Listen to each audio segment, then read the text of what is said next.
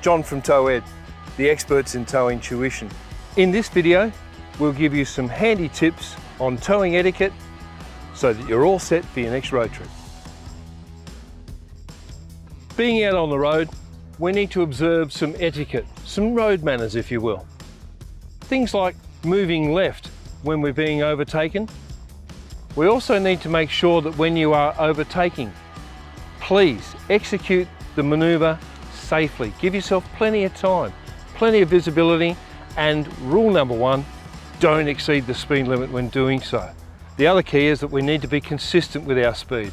You don't want to travel slowly in a single lane and then speed up for overtaking lanes. Also, another tip that we can observe when coming up to left-hand turns.